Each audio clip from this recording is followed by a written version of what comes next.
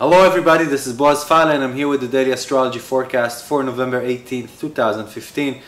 This is Wednesday and the moon is still in Aquarius. It creates an uncomfortable angle to the nodes this morning if you are in the European continent or in Israel. If you are in the United States, you'll still be sleeping.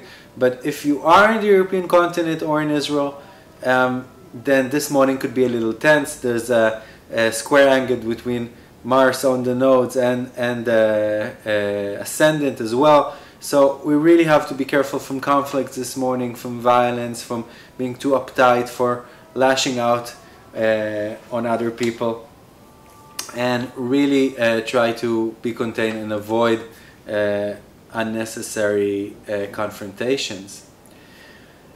And you know, the square aspect between Saturn and Neptune is really reaching its peak today, and this is an aspect that could make us doubt ourselves, make us doubt our abilities and our strength, and maybe feel like we're a bit lost within the maze of life, and that things are not getting to where we want them to get, or heading our direction, or that the current is too strong for us to resist. And you know, the lesson here is not to give up, but really to continue working in faith and trying to pull your dreams down from the higher planes down to the plane of reality. Now remember, you don't have to build Rome in a day.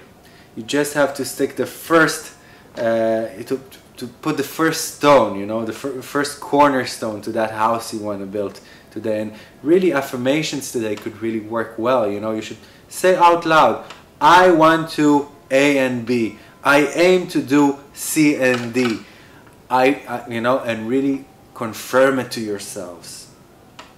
Now don't overdo it. Don't try to build the whole house in one day.